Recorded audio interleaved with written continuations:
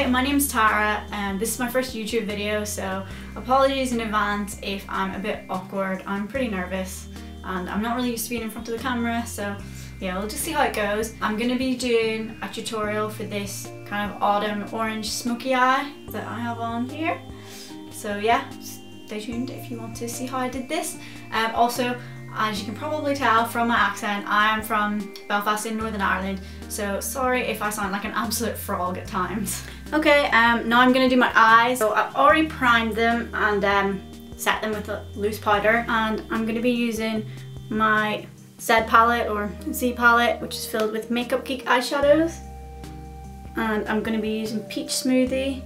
It's my transition shade on a Zoeva 228 Luxe crease brush. So I'm just using this to kind of make my eyeshadows blend out better and more gradually, so it's less harsh line, make it easier to blend. And then next I'm going to take it's a bit dirty, but Zoeva 227 Luxe Soft Definer brush. And I'm going to take Creme Brulee by Geek and put that on my crease. Just a little bit and then blend it out.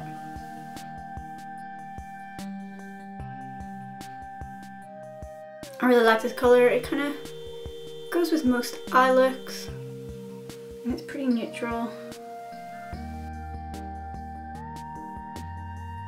And then I just use that Zoeva Luxe crease brush again to kind of make sure it's blended out properly.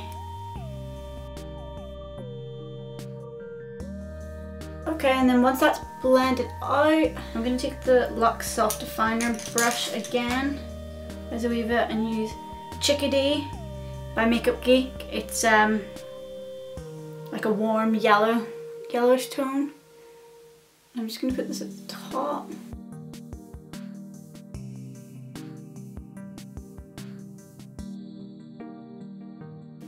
And then take the same Zoeva Luxe crease brush and just blend it out again. And then I'm going to take that 227 Luxe Soft Definer brush again and take Morocco, this nice orange shade by Geek, and put that into the crease. As you can tell, I really like Geek eyeshadows.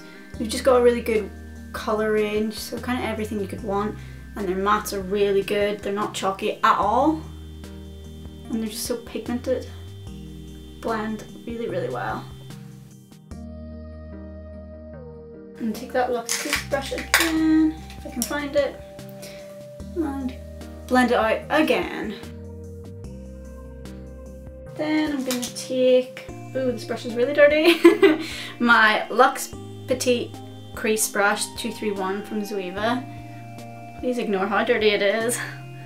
And I'm going to take Bitten by Geek and put it in the outer corner. And just put a little bit on at a time, then build it up, which I'm not very good at because I can be really heavy-handed, but it's easier to put on a little bit at a time and add more than put on way too much. I have to try and blend it all out. And then bring it around to the inner corner as well.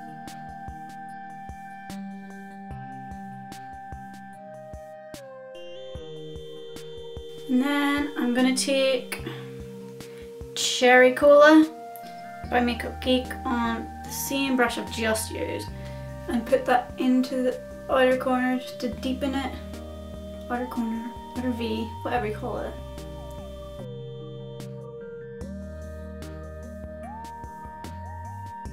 Okay, and then I'm going to take Americano by Geek again in this outer corner V thing.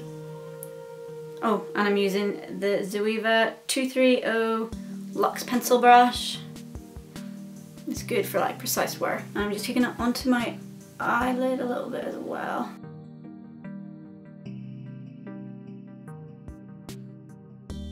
And then I'm going to take that brush that I just used for Bitten and Cherry Cola to blend that in a little bit. And then I'm going to take a pretty clean Morphe M511 brush, just a big fluffy blending brush to just blend it all out gently. Make sure there's no harsh lines because that can look a bit crap. I'm also going to take Real Gar, I don't know if that's how you say it, I think that's how you say it, from the Anastasia Beverly Hills Modern Renaissance palette. It's the shade. I'm taking that on my, again, the 227 Luxe Soft Definer Zoeva brush and blending that in just to add a bit more depth and bring the orange out more. This palette is amazing. I couldn't decide for ages whether or not to get it because I just thought I wouldn't be able to do that many looks with it and it wouldn't be that great for everyday use and going to work, but it's actually really versatile. Yeah, it's got like quite a good range of colours, like warm colours and cooler tones and obviously shimmers, and there's just so many mattes and it's just so good. And the eyeshadows are so buttery and they blend so well. And I'm just blending it out again with the Morphe M511. And then I think, because my yellow's kind of gone, I'm going to take Chickadee again by Makeup Geek and just add a bit more of that. I really wish I had bigger eyelids so I had more space for more eyeshadow because mine are really quite small. And I'm just blending it out again with the Morphe brush. I'm going to do my lid colour. I'm going to use this Morphe M167 brush, like a flat shader brush, and Red Ochre from the Modern Renaissance palette. It's just a dark red colour. It's really nice. I'm going to pat that on my lid.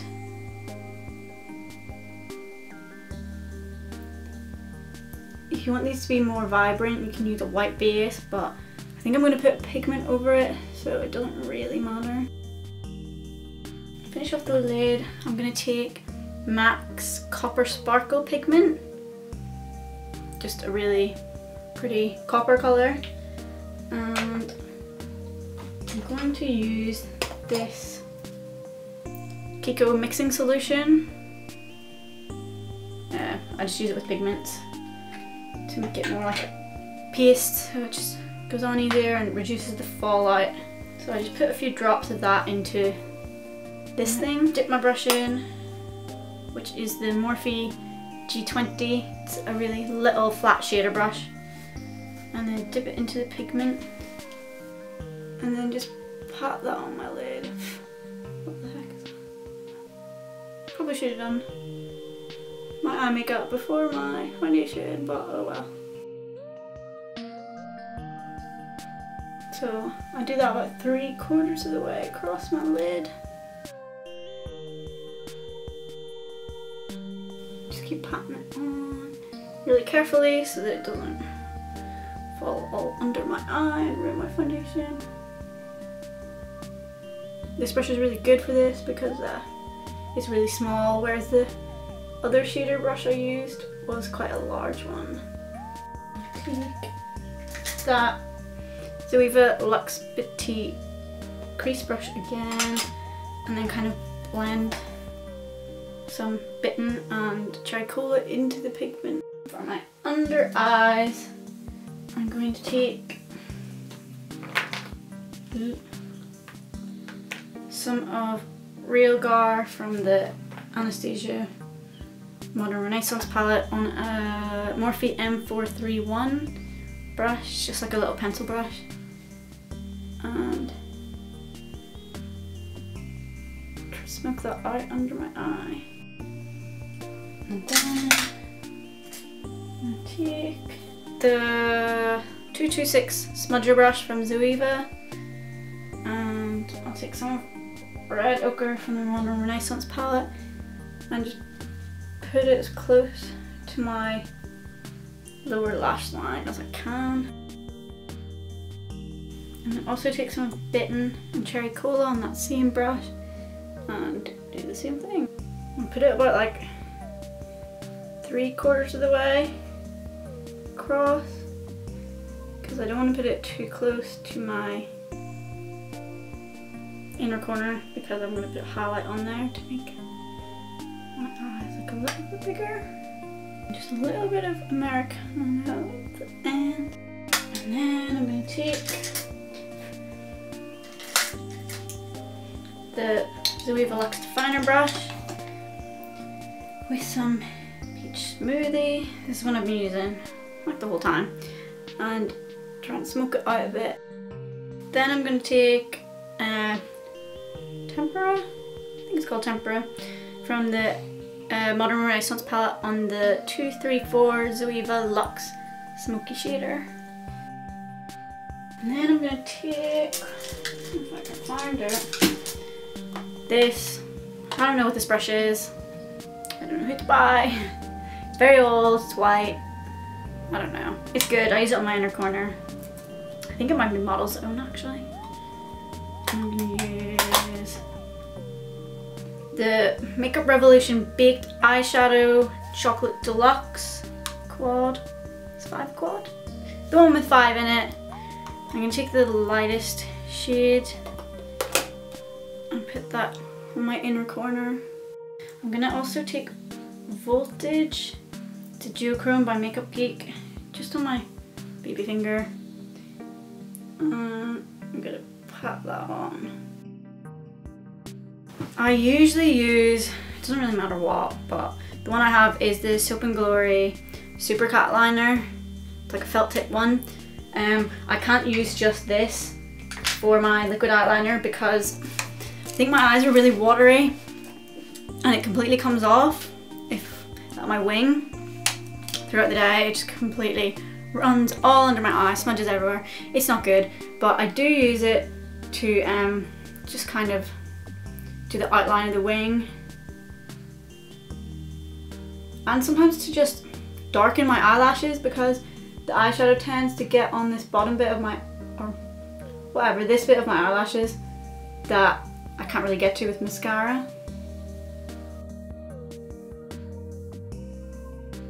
And then for the wing I use this Glam Eyes Professional Liquid Liner by Rimmel.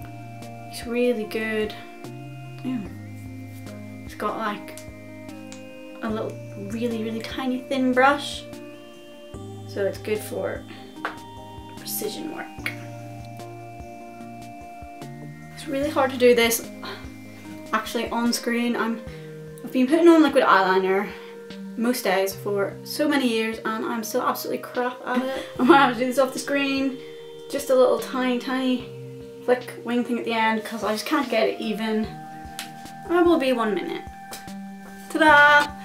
Sorry about that. It's just, I really struggle to do my liquid eyeliner without my elbow or arms resting on something because my hands are so shaky. And yeah, my hand was just up in the air like this, going all over the place. So, and I find it really difficult as well to even it out because my eyes are kind of two different shapes. My eyelid's slightly hooded on this eye, so I have to do my eyeliner kind of a certain, less thick on this side than this side to make it look even. But anyway, I'm going to use the Maybelline Collosal Volume Express Mascara. I don't wear fake eyelashes. My eye makeup would probably look a lot better if I did, but I'm too scared of putting them on. I think I would just try and mess it up and ruin the makeup that I've spent like an hour putting on. So my eyelashes are quite long anyway, so I think it looks okay.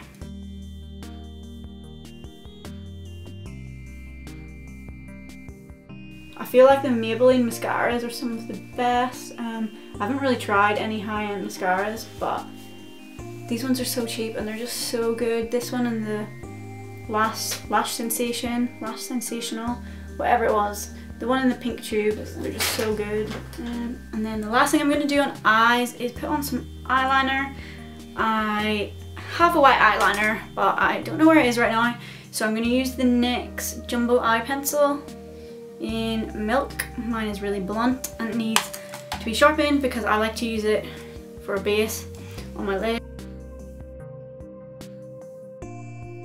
That just kind of opens your eyes up a bit, makes them look a bit bigger because my eyes are quite small, so yeah, anything that kind of makes them look a bit bigger is good. Okay, so this is the finished look for my Autumn Orange Smoky Eye. Yeah, I just like to wear kind of more darker orangey red tones in autumn, so as much as I like summer, I'm kind of glad that we're into this season now.